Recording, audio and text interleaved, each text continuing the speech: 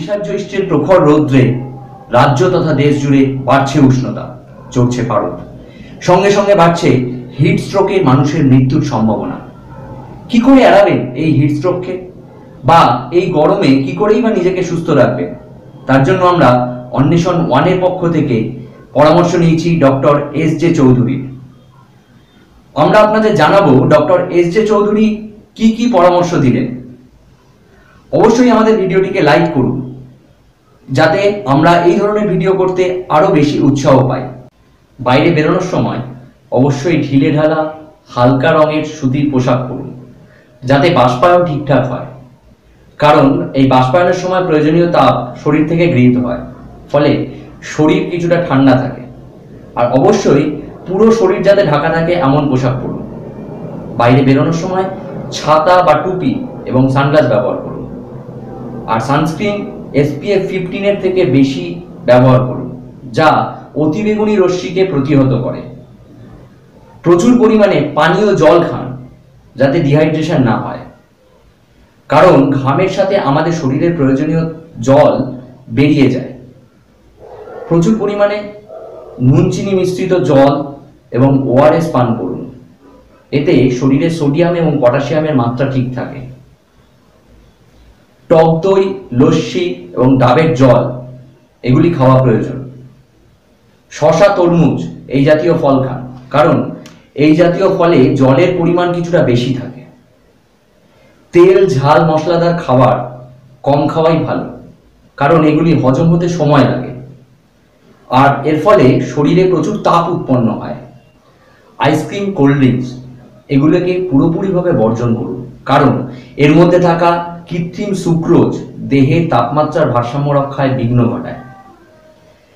আম, পেঁপে, স্ট্রবেরি এই জাতীয় ফল বেশি করে খান, কারণ আমের মধ্যে থাকা বিটা ক্যারোটিন ন্যাচারাল সানস্ক্রিন হিসাবে কাজ করে। আর পেঁপের মধ্যে থাকা ভিটামিন A সূর্যের তাপকে প্রতিহত করে।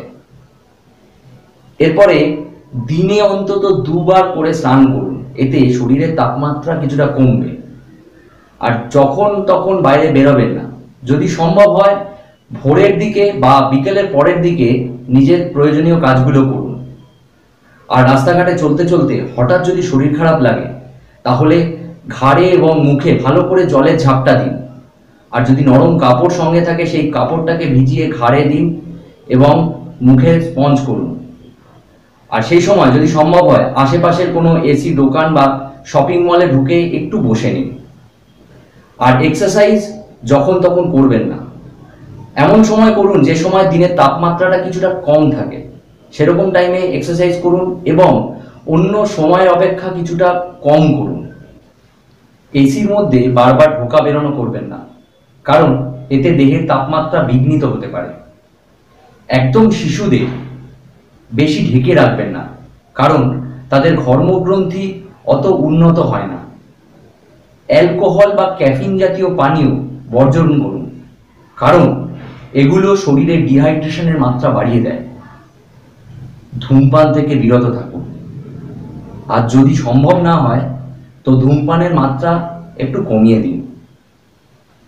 জ্বর হলে চিকিৎসকের পরামর্শ অবশ্যই নিন। সম্পূর্ণ ভিডিওটি তৈরি করা হয়েছে সকল দর্শক বন্ধুদের জন্য।